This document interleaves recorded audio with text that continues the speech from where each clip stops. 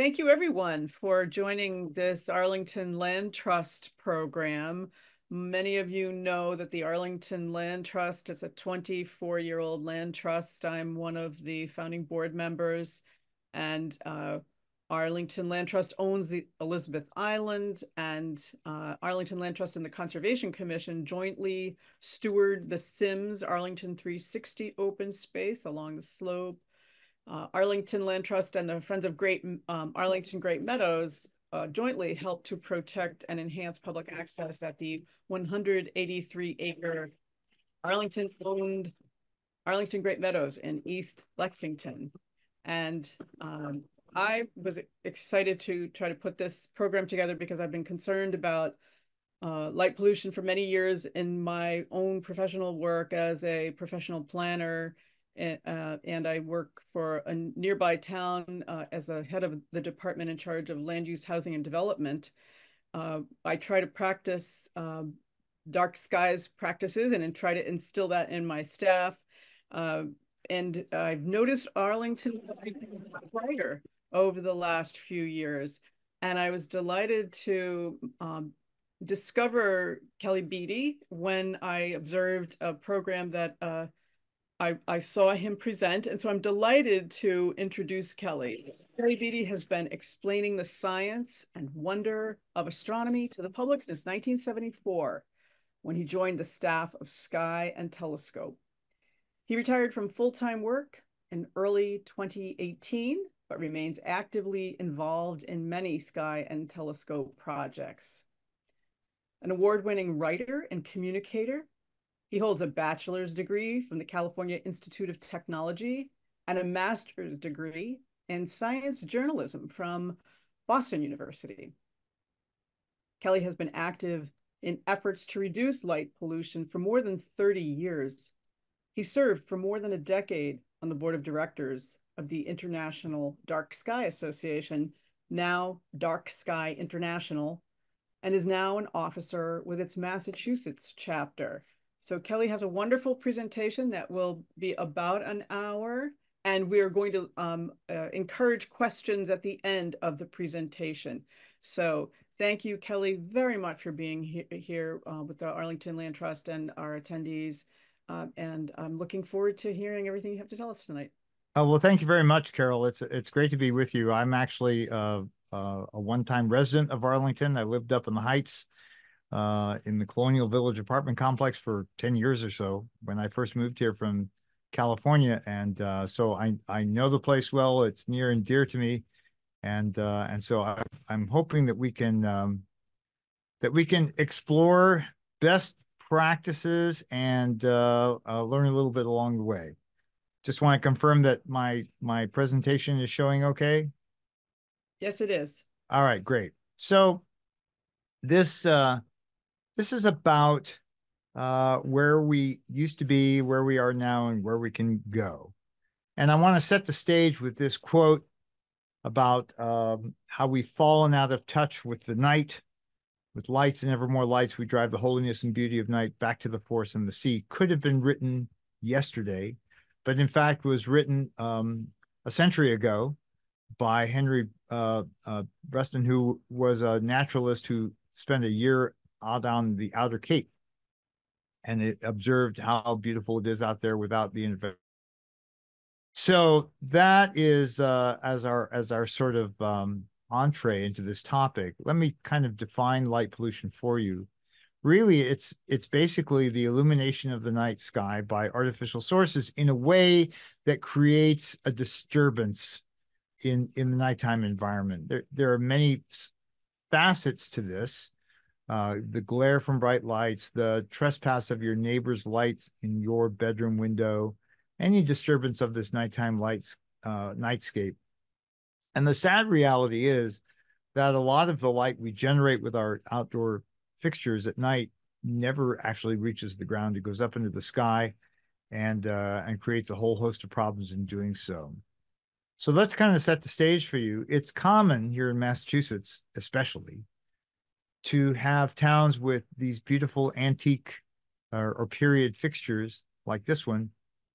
This actually happens to be near in front of a Marriott courtyard not far from where I live.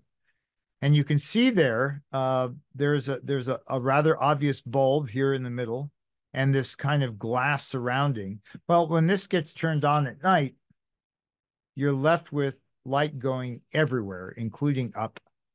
And this is a sort of poster child, if you will, for bad lighting. And when we talk about lighting in the nighttime environment, there's really kind of three sectors that are involved. One is easiest to understand. That's uplight. That's anything that goes above horizontal, that just goes up into the sky, illuminates the bellies of birds and airplanes, and really doesn't do any good down on the ground. Then below horizontal, a lot of it ends up being useful light in what's called the task area or the target area. But there's a slice just below horizontal that you see there that's called the glare zone. And this has been getting a lot of attention recently. We'll deal with that in the course of this presentation. You might think that the most egregious lighting sources are the ones that send their light straight up into the sky. But that's actually not the case. If you think about our Earth and its atmosphere, that light going straight up has a fairly short path through the atmosphere, and then it heads out into space and it's done. Really, the worst lighting from the standpoint of creating light pollution effects are beams of light that are emitted just above horizontal. Now, these are three computer simulations of the amount of scatter, colored the reds and bright colors, created by light directed almost directly overhead in the top panel, kind of medium in the center panel, and then just above horizontal, within 10 degrees of horizontal, but above horizontal in the bottom. And so consequently, light pollution can be from sources that are very, very distant. I live in Chelmsford. I'm about 25, 30 miles from downtown Boston. And when I look straight up overhead from my location, I am seeing light pollution created by light from downtown Boston that is just skimming through the atmosphere just above horizontal. So that's what we're talking about. Here are some of the main culprits. Some of these are not as bad as they used to be. Here are a couple of what were typical street lights 15 years ago. The one at the top had that very characteristic salad bowl light glass fixture on the bottom. And in this case, I think my cursor is showing up. The light bulb is actually below the main housing, and that glass shape there is used as a refractive element to kind of spread the light around. It actually creates light that actually goes above horizontal.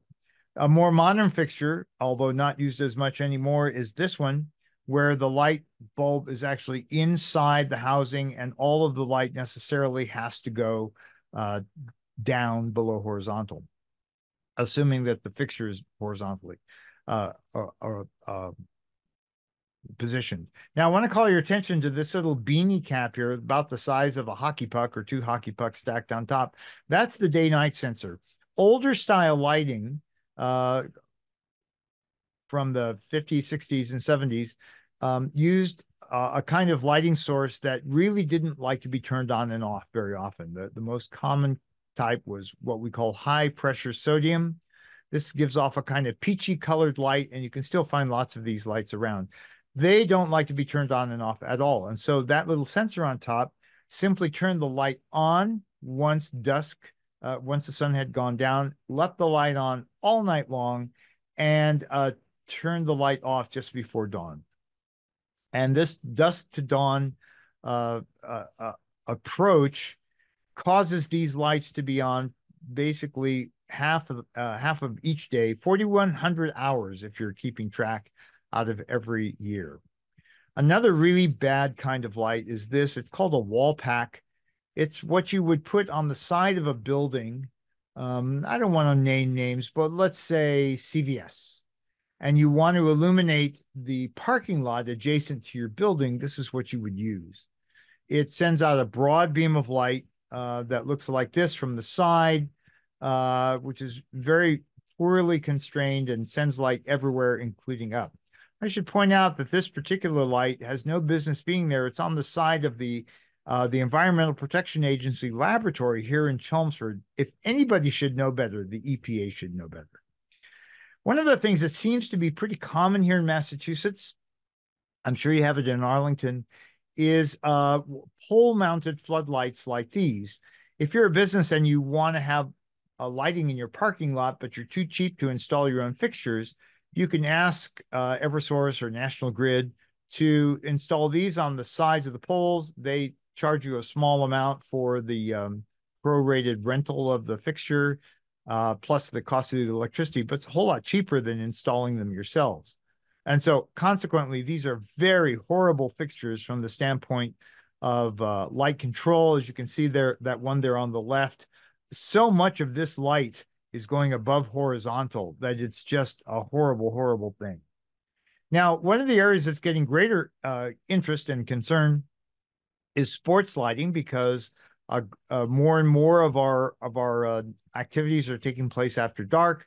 This is at the U.S.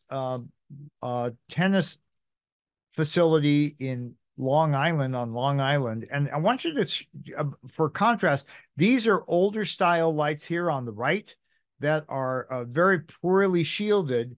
And you'd never guess it, except that I'm telling you, is that here is the modern lighting, which is in the adjacent field. You cannot tell that they're actually on. They are so well controlled. And that's the direction that high quality sports lighting is going. If this should come up in Arlington for a new ball field or something like that, you can control that light well. So why do we care so much about light pollution? What's the point? Well, I'm going to touch on 5 different reasons why it's a bad thing. The first is, as you might expect from a guy who's an astronomer, it's the loss of the starry sky, what we call sky glow. I suspect most of you are old enough to remember now just over 20 years ago, there was a huge blackout in the Northeast. And although Boston itself wasn't affected, every place of the Northwest of us was. Ottawa went dark, Toronto, Detroit, Buffalo, all these cities were plunged, Cleveland, were all plunged into darkness for a long period of time. This is a photograph taken by somebody living in Toronto at the time. It was August, and so the summer Milky Way was beautifully arrayed in the sky, and with all the lights of the city off, he's literally he took this picture in the direction of downtown Toronto with all the lights off. That little glow down at the bottom, that's his home lit by candles and flashlights.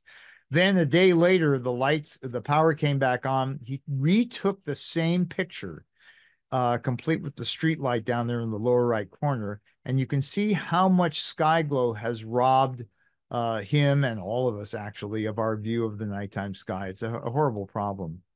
Now, the National Park Service has become quite interested in preserving not just their daytime environment, but the nighttime environment as well. And about 2 decades ago, they created a kind of task force of amateur astronomers to go around to all the national parks to take all sky imagery at night to see how much darkness there was, literally. This is one of those from a very, very dark place out in Utah, Natural Bridges National Monument. So the picture down at the bottom, this is sort of a fisheye view of the whole sky. And then this is a panorama mode showing all 360 degrees around the horizon. There are a couple of spots of little towns in the great distance that are causing a small glow, but this giant arch here, just for comparison, this is the Milky Way in that sky. And so it's a very, very dark environment. You can see down here, it's located in a very, these are light, that lower left corner, that's a light pollution map showing it's black where there's no light pollution, and reds and yellows where there's a lot of it. Now compare that with this shot by the same team from Mojave National Preserve. And you can see that the color coding here is telling you that there's a lot more light in the sky, a lot more sky glow. And in particular, there's a hot spot here on the horizon, which is in the direction of Las Vegas, which is about 50 miles away. Now, these maps are created by taking actual photographs of the sky, and this is one of those photographs from that session. As you can see in the direction of Las Vegas, this is what we call a light dome. where on the horizon you see a huge glow of light that marks some population center. But this streak that you see going vertically in the sky is not an artifact. It's a real thing. It's the searchlight from the top of the Luxor Hotel in downtown Las Vegas. I should actually remember what the candle power is, but it's like a million candle power, and it's leaving a streak in the sky as seen from 50 miles away. How sad is that? A little closer to home, the team went to Acadia and did some work there. Acadia is a pretty dark place on Cadillac Mountain. If you've ever been there at nighttime, it's a beautiful place to do stargazing. There used to be a huge annual stargazing festival there. The glow on the horizon is from Bar Harbor, although I have to say the Bar Harbor has instituted an outdoor lighting ordinance. A lot of the people who come to Acadia do so because it's a pristine place. They enjoy the rugged outdoors of it, the night sky of it. And so the town of Bar Harbor is doing a good job, or has started doing a good job anyway, of trying to control the lights in the town. There's a lot of controversy going on there right now because the business community wants their lighting to be on to attract all those cruise ship passengers, and the locals are not so thrilled about it. So farther west, the National Park took all these data, National Park Service took all these data and made improvements in some of its key iconic facilities like Yosemite. All of the lighting in Yosemite was replaced with low intensity amber lighting, very low key. Same thing happened at Grand Canyon, a massive project there to try to return the nocturnal environment to something close to its natural state. Now, Dark Sky International, formerly IDA, has a certification program for dark sky places of various types. And these are some of the places around the US that have been certified. These are places that are dark now and intend to stay dark. Let me go back to that for a second. I want to point out that in our neck of the woods, there are a couple of places up in Maine that are have been certified. One is Katahdin Woods and Waters National Monument. That is what's called a sanctuary. There are so few lights there, it's essentially as black as it can possibly be. Nearby is Baxter State Park, and the Appalachian Mountain Club has had success getting certification for one of its facilities up there. So that's the starry sky part. Visual impairment is becoming a really important focus of research, especially for those of us who have gotten on in years. As we get older, our eyes become more sensitive to changing light conditions. Bright glare causes us to become a little disoriented. You know, you've all experienced having a really car coming at you with really bright headlights, and it makes it difficult to see the road. And this becomes more difficult as you get older. It's important to note here that this is going to be your physiology lesson for the night. Our eyes see light two different ways. During the daytime, we use what are called cones in our retina. This is what's sensitive to color. It's the red, green, and blue that we combine for various shades of color. And the cones have a peak sensitivity there in the green and yellow part of the spectrum. But at night, our eyesight doesn't use cones. We use what are called rods. Rods are super sensitive to light. And this scale here on the left, that's in powers of 10. It's a log scale. And so the rods are like 1,000 times more sensitive, but it's a black and white system. You can't see color with your rods at night. Furthermore, I want you to notice that the peak sensitivity has shifted to the blue-green part of the spectrum. That will come back. I'll mention this now, and it'll come back again later on. So this notion of glare essentially means that whenever you have a bright source in your field of view, like a security light or something like that, your pupil shuts down and it causes you to be able to gather less light, which means that you can't see as well in the dark because of this bright light source. And just to show you how dramatic this can be, here's a security light in, you know, a generic backyard. I hope this isn't any of your backyards because it's really a bad way to light up what you consider valuable. If you shield that, you can tell that there's somebody standing in the doorway of the fence there. And if you don't shield it, it's very, very difficult to see that that bad guy is there. And so the name of the game here is to reduce glare in our environment. We have lampshades on our lamps at home for a reason. We're not looking at bare bulbs because they're just too harsh to look at. And the same thing goes for the nighttime environment. Now, probably the greatest area of research right now is environmental consequences of light at night, because so many creatures in our nighttime world do their thing at night. They move, they mate, they eat, and so that's become a really big deal. And I'm going to talk a little bit on light's effects on fireflies, and just as a note to you, Carol and others here with the Land Trust. If you're looking for a speaker, there is a young scientist named Avalon Owens at Tufts, who is one of the world's experts on fireflies and how light pollution affects them. So some of the material that I've got here, I borrowed from her. She would be an excellent speaker for you. This is a nighttime scene. All the things above the horizon are stars. All the things below the horizon are fireflies. And, you know, fireflies are just one of those evening. We all enjoy looking at them, and they're doing what they do for a reason. You might not realize this, but lots of fireflies, there are different species, and those species flash with a particular pattern that is unique to their species. Usually the males are trying to attract the females through their motion, and you know, it's dashes and dots of various kinds. The problem is that if you're a firefly and you're trying to attract a mate, it, you know, it's fine if it's dark, but if your nighttime environment is swamped with light pollution, you have a very difficult time getting your point across, getting your message, advertising your availability, if you will. And it turns out, by the way, that this research has shown that in the presence of light pollution, the males still go out and flash their little tails off, so to speak, but the females stay at home. They are turned off by the light pollution, and so a lot less mating takes place in light polluted environments. There was a piece of research done down in Brazil. This is an aerial photo of a college campus. And right there in the center is their athletic stadium, which they decided to light up with new lighting, a new set of lights that were basically on every night.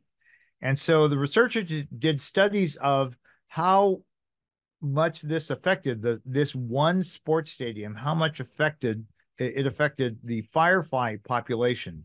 And so this is the number of flashing fireflies on the vertical axis as a function of whether the lights were on or off. And you can see when the lights are on that they go way, way down.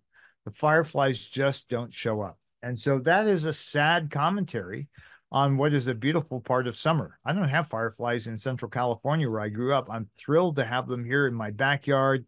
I just enjoy watching them. And it's sad that so many of them are being turned off, so to speak, by the presence of light pollution. But more broadly, nocturnal pollinators are tremendously affected by light pollution, and they come out in much fewer numbers in light polluted environments. And you say, well, what are nocturnal pollinators? For those who don't know, we see butterflies by day, but at night it's the moths that are doing pollinating in the dark when we're asleep.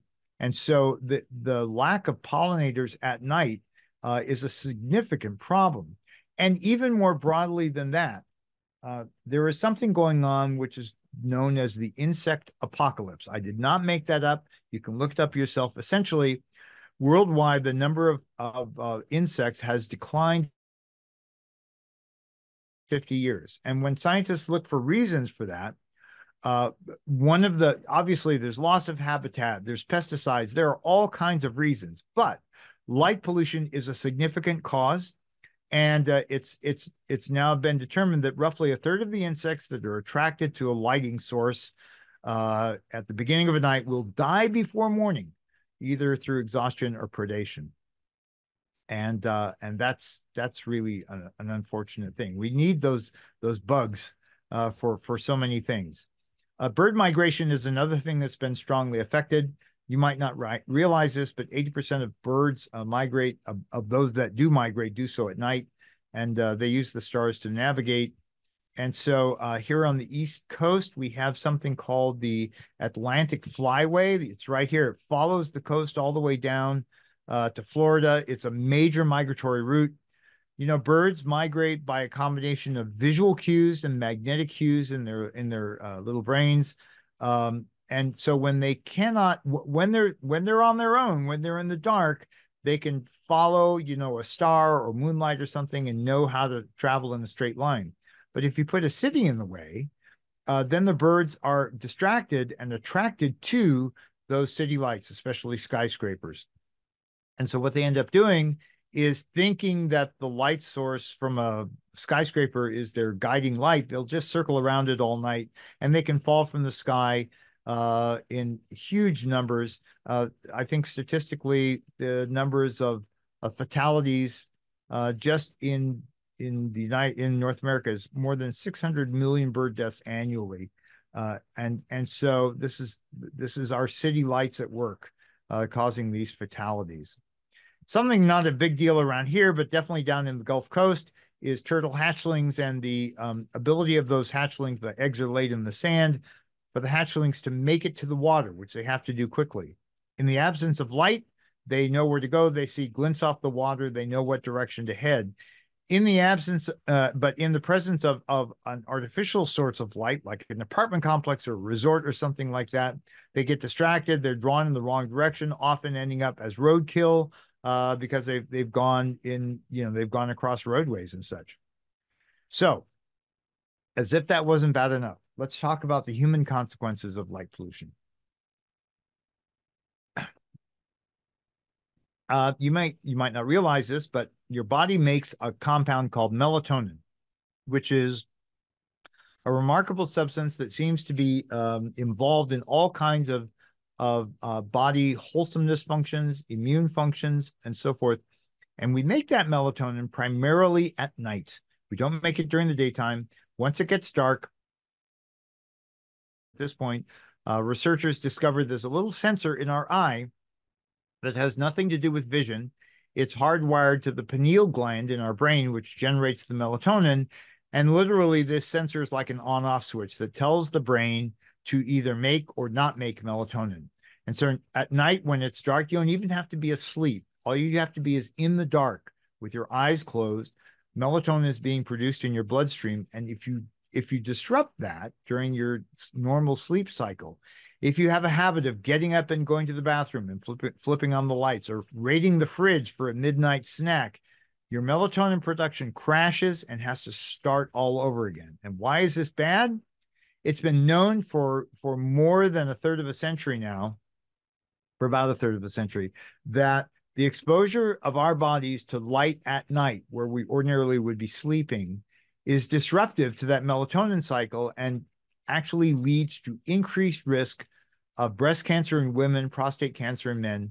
And this is most affecting people who do shift work, like emergency room nurses or graveyard workers at factories. And here's what's going on. This is with mice, not humans, so don't freak out.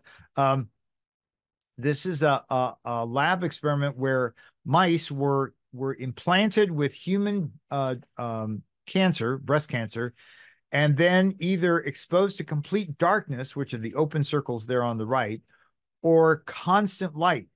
And the growth of the tumor was much more rapid in constant light because there was no melatonin being produced in these mice. Whereas the ones who were kept in the dark and had constant melatonin in their bloodstreams, the tumor growth was much, much slower. Now, we don't know.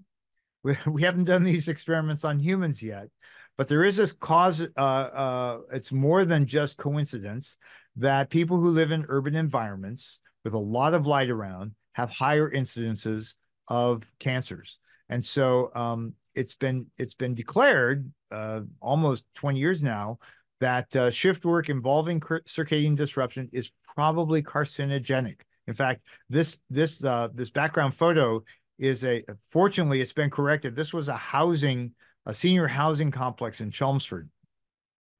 The American Medical Association has weighed in on this, not once, but twice. About a decade ago, they established a policy that's, talked about the pervasive nighttime lighting can create potentially harmful health effects. And so we humans can be affected too. I'm sure a lot of you have had nights where you've just not gotten enough sleep, or you did a red-eye flight or something like that, and you wake up groggy and tired because you didn't get good sleep, you didn't get the melatonin production. The last thing I want to touch on is energy waste. We've all seen photos like this. This is a photo of Earth at night taken by satellite. This is actually a quite old photo at this point, taken more than 2 decades ago. It's actually a composite of a bunch of photos pieced together.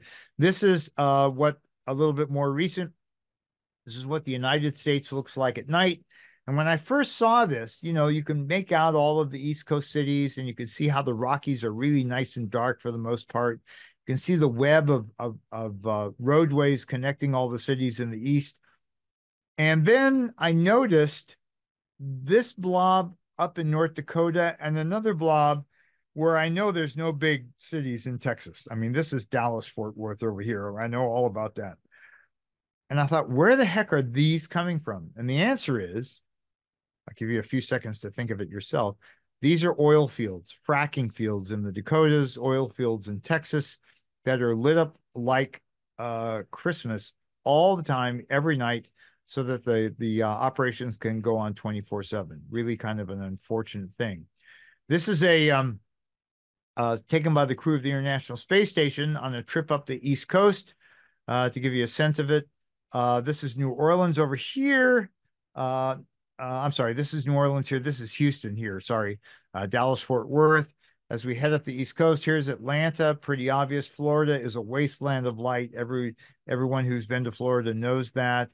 Here are all the East Coast cities, the Carolina coast here. Then we come up to Richmond and Washington and Baltimore, DC, Philadelphia, New York City here. Here's all Long Island completely lit. Here we are in New England and the Boston area. Notice that up here in Maine, it's quite dark, northern Maine. This glowing band here, that is partly aurora, but it's partly something called air glow. That is a phenomenon in really dark skies. You can pick that out. So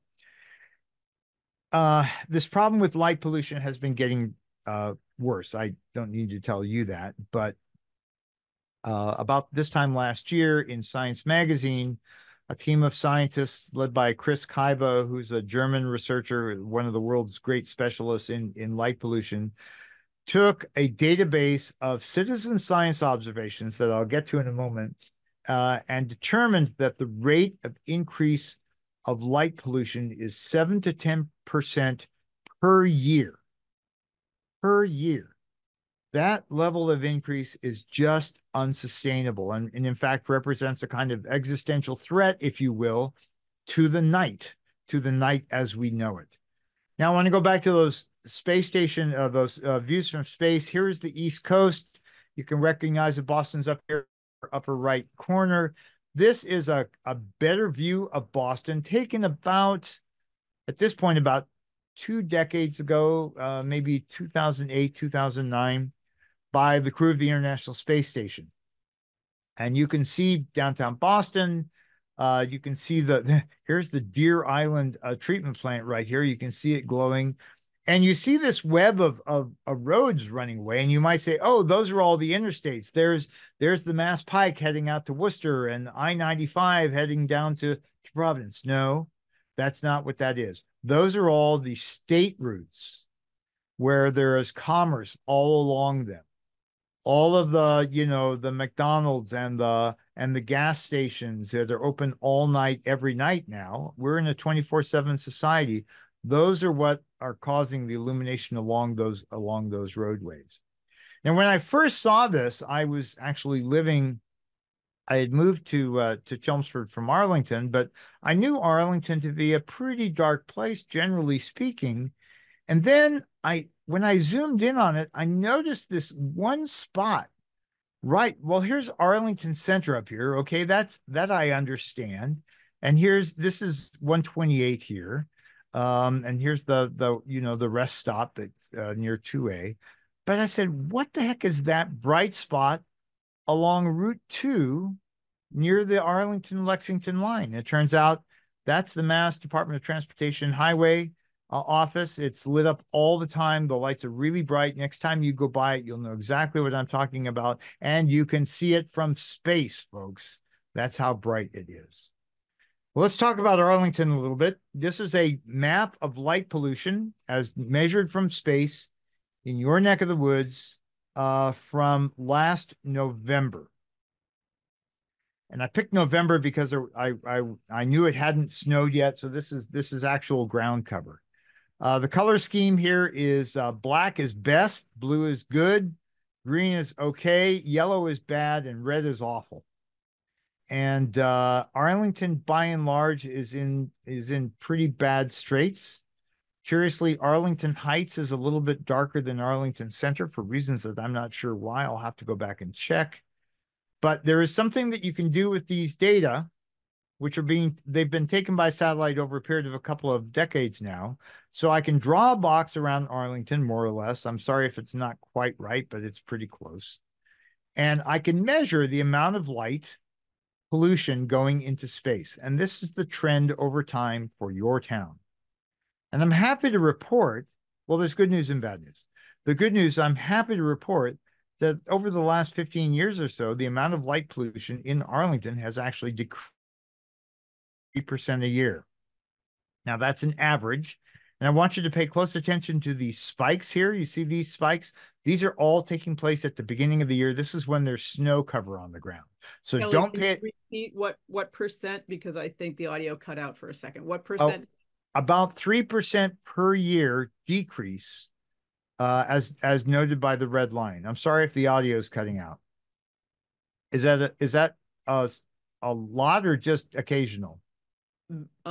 Infrequently, but on occasion. So that's why I'm not interrupting you, because I think it's and it may only be on my computer, but thank you for repeating that 3%. Okay. What you really should be paying attention to are all the dots down here, which is the better trend. And that's the good news. The bad news is that the current generation of satellite sensors are relatively blind to blue wavelengths of light. And why that's important is that all of the LEDs that have been installed everywhere for the last 10 or 15 years are quite rich in blue light. And so consequently, they're sort of getting underreported in terms of their brightness.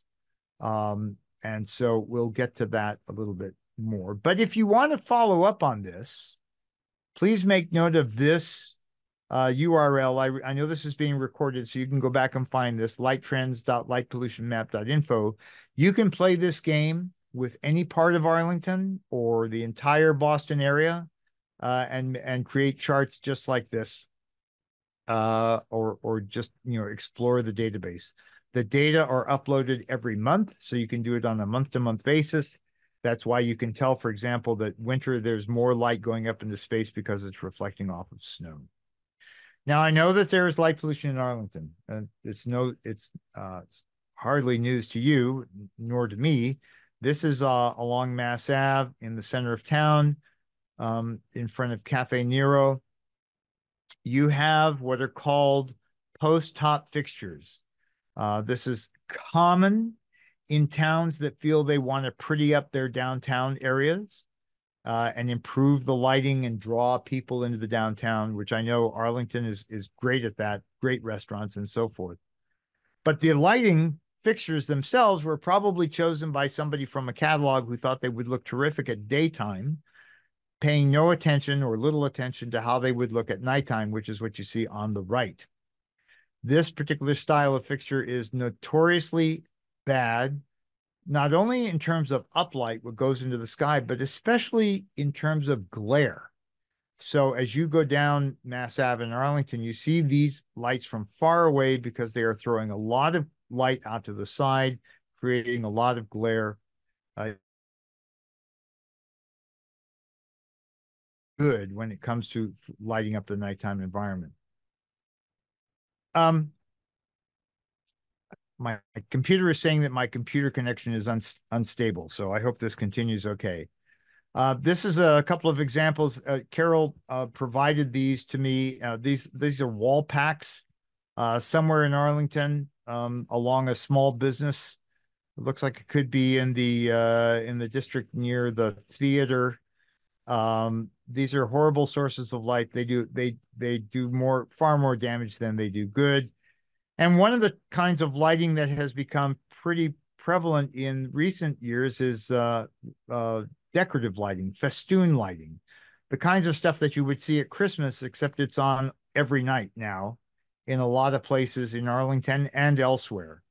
I'm actually working on a new outdoor lighting bylaw for Chelmsford. We all have one on the books, as you have had for quite some time, and it will specifically address festoon lighting, how bright it can be and when it can be on. I know that Arlington has an outdoor lighting ordinance. You've had one since, I think, 2005. It's been updated a couple of times. I saw Paul Schlickman here in the audience. I know that Paul was involved in the 2019 update. But stuff like this, the festoon lighting, is not covered at all. And in fact, generally, the kinds of language that's in your outdoor lighting ordinance is very difficult to enforce because it's vague and not too specific. And you're not alone in this sense. There are more than 50 towns in Massachusetts that have outdoor lighting ordinances, and very few of them go into the kind of specificity that really have a chance of controlling the light. So I ask you, as members of the Arlington Land Trust, to take the first steps in improving your own environment. You, as individuals, can do a lot, actually, aside from storming town hall and demanding change. You can do a lot just in your own individual environments. First and foremost is turn your lights off when they're not needed. That's almost goes without saying, but I have to say it. Make sure that whatever lights you have outside are shielded so that they not only keep the light from going up, but keep them from creating glare. And if you can, use dimmable bulbs that can be, addressed. Like, for example, just as one example, it turns out that if you think about it, the times that we are most likely to have our porch lights on are after sunset until maybe 9 or 10 o'clock, and then we maybe turn them off.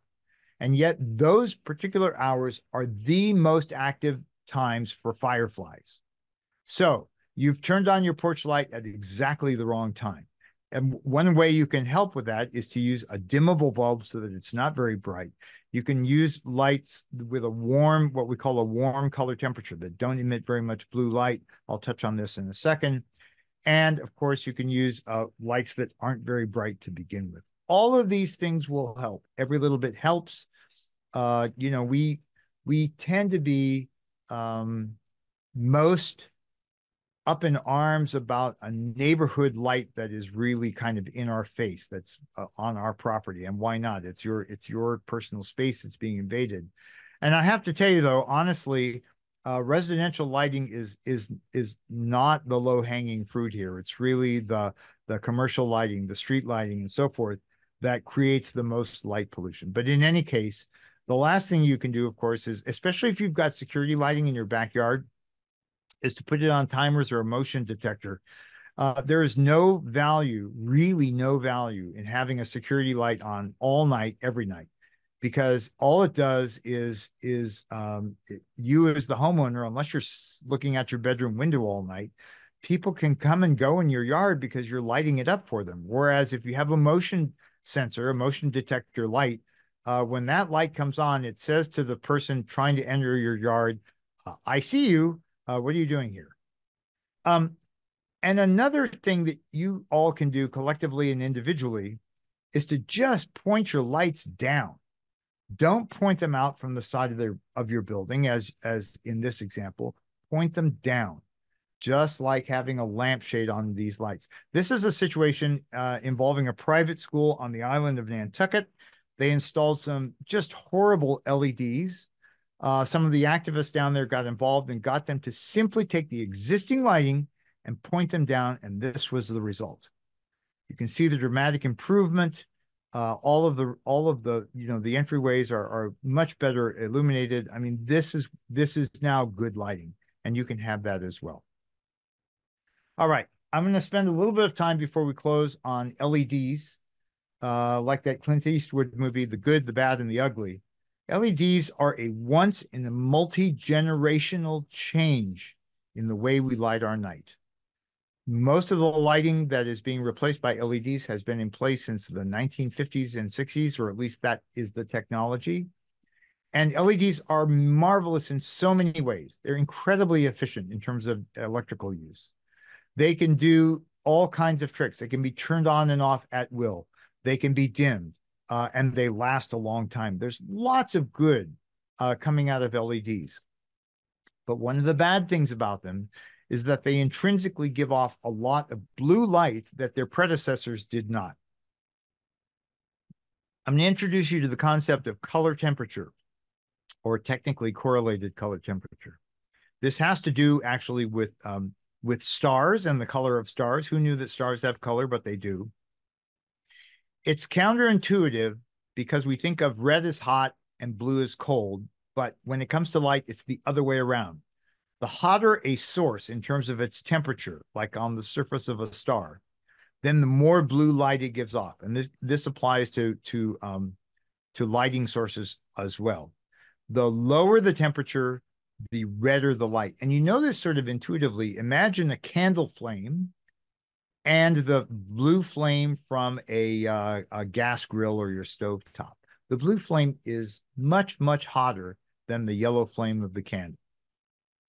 And so lighting designers have used this color temperature measured in kelvins, that's what the K stands for, as a proxy for how much blue light is contained in a fixture. The higher the temperature, the more the blue light, as this sort of example shows. And this is, I throw this in just for comic relief. This is an LED gone bad. It has malfunctioned in a way that it is only emitting purple light. And this does happen from time to time. This was not intentional, but boy, does it give an eerie glow to the neighborhood. In any case, color temperature is now part of the lingo of how we buy lighting. Next time you buy a light, or just go to your pantry and take a look at the packaging for a light that you haven't installed yet, it'll tell you how many lumens it puts out. It'll tell you how many watts it uses. But it will also tell you the color temperature. It might not have a pretty colored bar like this one does, like this label does, but it will tell you the color temperature. The 3000 is a warm white. It's listed on all bulbs. Now, why is this all important? I want to go back to this diagram that you saw earlier and how our night vision is most sensitive at blue wavelengths of light. This is really bad because the more blue light we pump out at night, the more sensitive our eyes, our night vision is to that. This is an old style light. What I mentioned this earlier, a high pressure sodium light. And you can see this is its spectrum. You can see there's a lot of yellows, a lot of orange. That's why these lights have their peachy color. You notice down there on the lower left, very little blue light is being emitted. Now compare that with the amount of blue light being emitted by two kinds of LEDs, one with a 3000 Kelvin color temperature and the other with 5000. On the 5000, look at that giant blue spike. A lot, just next time if you have a cheap LED flashlight, take a look at the light coming out of it. It's a very bluish light, and that's because that's where LEDs are most efficient, is when their light is unfiltered, as this one on the right is. But here's that same 5000K curve. That's the heavy black curve there. Now I want you to notice the dashed line. The dashed line is the sensitivity of that little sensor in your head, in your eye, that's telling the brain to make melatonin or not. It is right in the wheelhouse of that sensitivity. And so when we have blue light in our nighttime environment, it does a number, not just on our human circadian rhythm, but on the ecosystems of all those nocturnal animals. It even increases the sky glow through what's called Rayleigh scattering. A wavelength of blue light, like in that peak, causes 16 times more scatter in the atmosphere than a wavelength of red light. And so that's why we have more sky glow now, because of, if nothing else, the introduction of all these LEDs. Now, you might hear some people, and maybe some of the people in your town government, I'm guessing, I haven't looked closely. Carol is going to help me suss this out. I am guessing that the lighting that you have in Arlington along your streets is 4,000 Kelvin, which isn't the worst it could be, but it's far from the best. And often people who are supporting those 4,000 Kelvin bulbs say, it's just like moonlight. If you like moonlight, you'll like these. Well, no, it's not like moonlight at all. That blue spike makes it very much unlike moonlight. The better would be to get something far, far down in the temperature.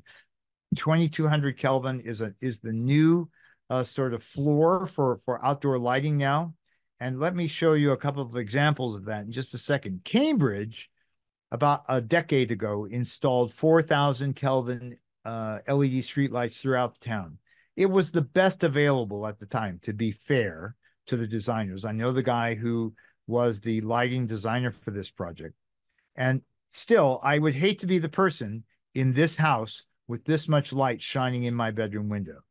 But to their credit, Cambridge installed what are called active electronics, active controls on their streetlights. Every one of the streetlights in Cambridge can be addressable by a computer network. And so consequently, at 10 o'clock at night, all of the streetlights in Cambridge go down to half power, so to make it less obtrusive. And I don't know whether the streetlights in Arlington have active controls or not. I suspect not, but it might well be that they are capable of having them. The sensor on that little beanie sensor on top can be replaced with electronics that can connect all of those streetlights to a central control facility. It would be something, if you're looking to improve what you've got without a wholesale replacement, I would look into getting active controls on the streetlights that you have. And that could make a huge difference, not only in the amount of light pollution that you're creating, but also in the consumption of electricity. Well, the AMA has again weighed in on LEDs and also this color temperature issue, and has recommended since about 2016 use of 3,000 K or lower. I want to show you where the future is with streetlights. I mentioned these high pressure sodium lights and the fact that they give off a peachy orange color. One of these is a high pressure. This is in the town of Pepperell, which about 2 years ago replaced all of its streetlights, its existing streetlights, with LEDs. But the LEDs that they used were 2,200 Kelvin color temperature, very similar to the high pressure sodium. One of these lights is the old one. One of them is the new LEDs. Can you tell the difference? The answer is the one on the left is the LED. It creates less glare. It was the one favored by citizens in town by a wide margin. Gives better control, far less glare, and of course, far less cost. They're saving $100,000 a year on outdoor lighting. Now, if I were to give this talk 15 years ago, I'd have been, well, astronomers were a sort of a special interest group, right? And a lot of the pushback that I got back then was because I, as an astronomer, wanted to have my skies dark so I could watch the skies. It's not about that at all. You haven't heard me talk about astronomy hardly at all in this presentation. It's about human circadian function. It's about energy waste. It's about preserving our nocturnal environment, which I know that as members of the Land Trust, you're all involved with that. And I want to tell you that, the general public now has a much better awareness of light pollution. There have been stories all the time. Most recently, there was a story just a couple of days ago in the New York Times about someone who went out to one of these dark sky certified sites out in the Rockies and just reveled in what they saw. Probably the most iconic story is this one with the National Geographic cover from about 15 years ago. That is downtown Chicago seen from the air. And it was light pollution was the cover story. I would draw your attention. I mean, I've been at this for an hour almost, and there's a lot of information here for sure. But if you would go to the Dark Sky website, darksky.org, and look up, or go on YouTube and look up a little short film called Losing the Night. It's about 10 minutes long. It's a public service video that was created by the IDA to be shown at, council meetings and neighborhood association meetings and at Arlington Land Trust meetings, so that you can all be kind of brought up to speed in a fairly short period of time with what's going on. Really crucially, throughout this 30-year saga of mine, for most of that time, almost all of that time, the lighting industry itself was opposed to what I've been talking about. They had a vested interest in keeping things status quo. And then about 4 years ago, they finally, so to speak, saw the light. The Illuminating Engineering Society, IES, which is the standard setting organization for all of the United States when it comes to lighting, indoor and outdoor, partnered with IDA to create these 5 principles for responsible outdoor lighting. And they're really kind of common sense if you look at them. They're listed there. That light should have a purpose, used only when it's necessary, no brighter than necessary, and use warmer color when possible. And this is a sort of graphic that shows how you can go from a horribly bad light on the left through a series of stages through shielding and changing the color temperature and so forth into something that is what we would really call dark sky friendly. Now, I want to get back to this report that I mentioned earlier, how citizen scientists recorded on the ground, measuring the night sky above them, how much light pollution was increasing. This project, this citizen scientist project, is called Globe at Night. And I want you to all remember this because I have homework for you. I want you to go to the Globe at Night website. It is a way for you, everyday people without any equipment at all, to gauge how dark your sky is and to report that to a global database. And the premise is very simple. Astronomers use something called magnitude to determine how faint the faintest stars are that are visible to the eye. The darker your sky, the fainter the stars, the higher the magnitude number. And so if you go to the Globe at Night website, you can do this, or you can just go to it on your phone. You can print out these charts. You make a determination using comparison charts like this. Look up into the sky. They're specific for the time of year, different charts for different times of the year, how many stars you can actually see. You make an estimate of the magnitude. You go online to the portal, you record the time, date, your conditions. Was it cloudy? Was it clear? Where you were and how faint the stars were, you can see. And it goes into this database. Now you can get fancier. And maybe, depending on how active you as a group want to become, you can buy one of these sky quality meters that you see there on the right. They cost about $120. They're not expensive. And they give you a digital readout. It is literally a number that tells you how dark your sky is. It takes about 5 seconds to do this. I have one of these. I carry it with me wherever I go. Anytime I am recording these and reporting these. And so what happens is you make one of these measurements, whether with one of these meters or just by eye. You don't need the meter. You record it and it becomes part of this database. And I called up the data from last year for Globe at Night for your neck of the woods. And there is one spot there near the West Medford border. One person in Arlington made a measurement throughout all of 2023. That's pretty sad. Considering how powerful this database is, I challenge all of you to make a Globe at Night measurement before the end of this year, report it. And when I come back a year from now for an update on this talk, I want this map full of little dots made by you that show how dark it is over your sky. There are a couple of things you want to bear in mind. You don't want to do it with like your porch light on, right? You need a dark space.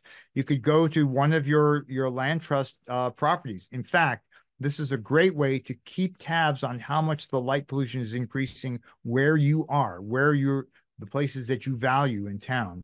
And over the course of the year, months and years, you can see whether your light pollution is getting better or worse. But at the end of the day, folks, controlling light pollution is Very simple thing. And it's a win-win. If we can control light pollution, that means we're controlling the light in our nighttime environment. We're improving the nighttime environment. We're using less energy. We're saving money. Think about it. What kind of pollution can you control and save money in the process? So I leave you with this. When it comes down to lighting, light when you need it, where you need it, and just the amount necessary, because actually everything else is waste. And I thank you very much for your attention tonight. There are some ways to get a hold of me. I'm not shy. I'm happy to chat with you individually or collectively. There's my phone number and how to reach me. And that will be part of the recording, so you can go back to that. Carol, I think I'll just close for now and open it up for questions. Thank you so much, Kelly. Standing ovation. I'm clapping. That was fantastic. I want anyone who has a question or comment, please do not hesitate to raise your hand or just start speaking. If it gets too crazy, I'll do a little more crowd control, but I don't see a hand yet. Please don't hesitate. While you're contemplating your question, I want to ask Kelly if there is to comment very briefly on the comparative ease or low cost of retrofitting things like wall packs, or trying to see what we could do about fixing those so-called pedestrian lights in Broadway, in Arlington Center, and in East Arlington, those post-cap lights, I think you said they're called. Yeah, post-top lights, right? Acorn shape. So any there are scads of different LED manufacturers, both for everyday lights and for street lights in particular. And the street lights come in a range of styles and powers and color temperatures, but they also come with a bunch of options. And so for a residential street light, the kind that you have that's just got a flat panel that shines down, if you've got a problem with that light shining onto your yard or into your house, it's entirely possible that that particular model comes with what's called a house side shield. It's a shield that's literally like a little skirt that's put underneath the LED to block it from shining in the direction of your home. So that's for the lights that are residential, that don't look like those post-top lights. They're just on poles like you're used to seeing. For those ones in the downtown area, I was talking to Carol about this. If you can determine what the manufacturer and the model is, almost certainly now will exist a baffle. And think of a Venetian blind. It would be a conical baffle that will fit around the light source and help direct the light down away from the glare zone and onto the ground. Whether those exist for yours lights or not, I don't know, but I'm happy to tell you that they exist often with many models. The cost of installing them will be, buying them and installing them will be small. It will depend on whether, and Caroline, we're talking about this, whether Arlington owns its lights outright beyond the ones in the downtown area, which I think you do, or whether they're still owned by the utility. That will help to dictate how easily that process can be done. Great, thank you. And I see that William Icamp has a question. Please, let's see, you can unmute yourself and go ahead with your question.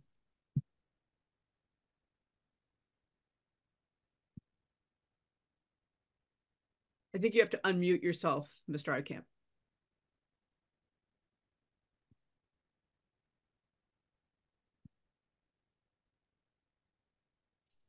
I can't seem to unmute.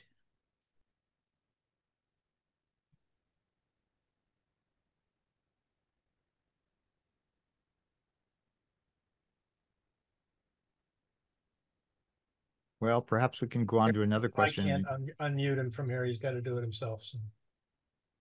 Okay. William, if you can hear us, try hitting your space bar and holding it down. That's fine. Well, that didn't work.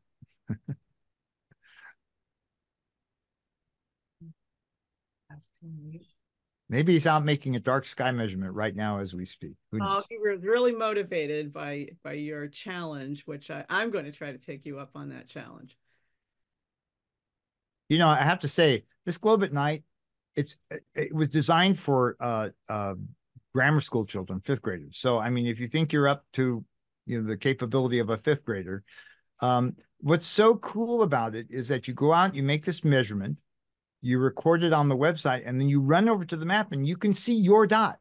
It's instantaneous, and it's very gratifying to see, that you have contributed in a small way, but no less significant way to understanding your light environment and maybe making improvements to it. That's great. I have a couple other questions while we're waiting for others. I realize that most of the greatest problem comes from commercial lighting. I've learned that tonight. And street lighting, yeah. And street lighting.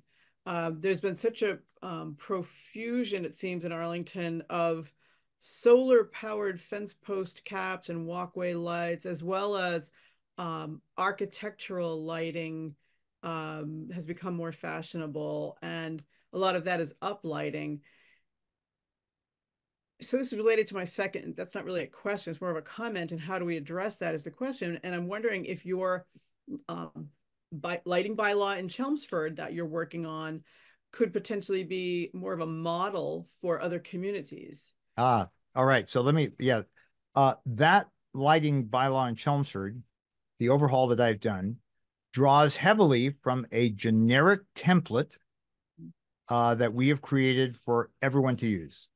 And so the Massachusetts chapter of Dark Sky International is called darkskymass.org, just all smushed together, darkskymass.org.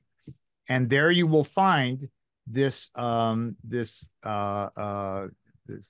outdoor lighting bylaw template.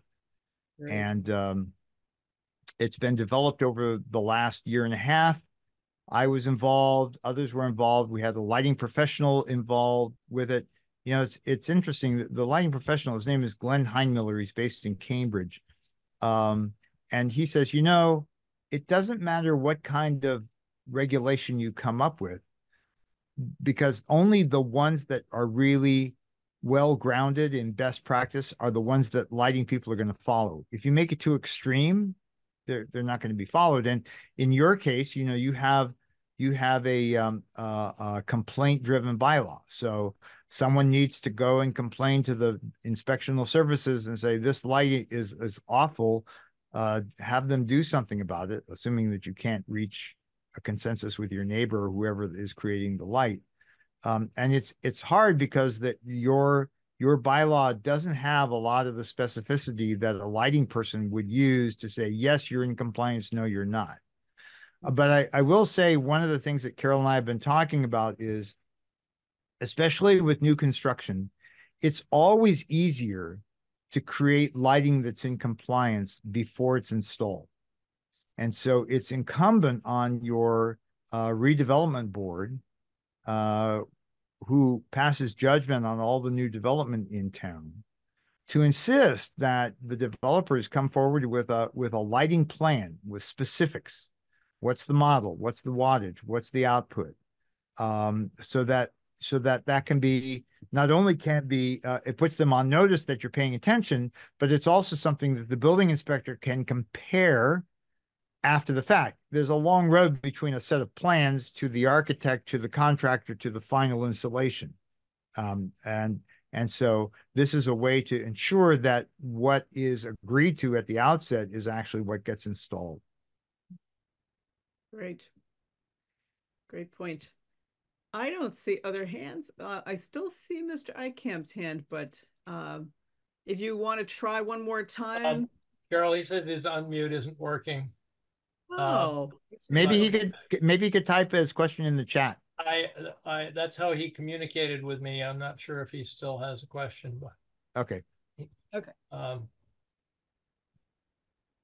Well, if there are no other questions, I kind of don't even want to let you go. I'm learning so much, and this has been so informative and motivating for me. And you have such a wonderful way of describing all of this in a manner that, in my view, seems so accessible to non-scientists like myself. and it makes it seem possible to make fixes and improve things in the future. So thank you so much, Kelly. I'm Yeah. so grateful to you. And I've made a note about Avalon Owens at Tufts. Maybe that could be another program for the Arlington Land Trust to She'd present. be fantastic for you. And I'm seeing a comment about profound gratitude from a participant. So Well, thank you, Bill. I appreciate it. I hope you all got a chance to see the auroras last Friday. That was awfully special. that kept you busy, I know. And Oh, wow, did it? Yes. and Yes, the it did. are beautiful. Well, listen, thank you all again for joining tonight. And I'm very passionate about this. I hope that's come across, and I think you can become passionate too. You know, I want to end with one anecdote. One person can make a difference at a large scale. In Chelmsford, we had a sad little strip mall in the center of town that used to have a Marshalls and a Stop and Shop, and it became uninhabited. And a local developer named Winstanley Properties, based in Concord, bought the property and redeveloped it. And in the course of that, they took the existing lighting and they replaced it with LEDs. And I was keeping tabs on this, and I saw that they were using a particular fixture, and I through the architect, I got a message to Adam Winstanley, who was the principal, and I said, "Look, I know that this fixture comes in a lower color temperature than what you've specified. Please consider doing that." Well, it turns out he had an environmental soft side, and when the lighting was finally installed, it was gorgeous. And I would invite all of you to come up to Chelmsford sometime. We too have great restaurants in our downtown area, and take a look at the Chelmsford Plaza is what it's called. And after this was installed, because I didn't really have any interface with him otherwise, I got back to him and I said, "This is wonderful. Thank you so very much for helping preserve the ambiance of our town." And he said, "No, thank you. We like the look on that so much that we're retrofitting all of our properties with those LEDs." That's a huge win. Too late. My unmute finally unmuted. All right, Bill, go ahead. Okay, I live near Route 2. About 7 or 8 years ago, the State Highway Commission took down all the streetlights on Route 2 and put in a new electrical service between Route 2 and Route 128. They put up new street lights, and after maybe 3 years of darkness, they illuminated them. The double street light nearest Route 60 shines on Spy Pond with an illumination brighter than the full moon, except for about 5 or 6 hours a month. It also shines in my window. So I called the state highway people 4 or 5 times, and to their credit, they showed up. And they came on my porch with their light meters, and they measured it. And they commented, "Oh yeah, the guy on the other side of Route 2 in Belmont's also complaining about that light." And one of the guys had a computer and he was able to turn it off. I should have offered him $100 to show me how he did it, but nothing changed. That light still illuminates Spy Pond. It illuminates my house. It illuminates the house in Belmont, and it's obscenely bright. I have no idea whether highway improvement is better now, or safety is better now than in the many years where there are no streetlights at all up Route 2. But yeah, getting the state to say, "Yeah, we got a problem," and doing something about it is a very different thing. Well, funny you should mention that. I've had some encounters with MassDOT, and I am aghast, actually, that because I drive Route 2 still plenty of times.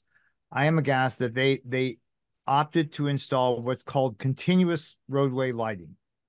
There is a pole, every 150 feet or so, all the way down Route 2. Regardless, it's controlled access. It's not exactly, on the Autobahn in Germany.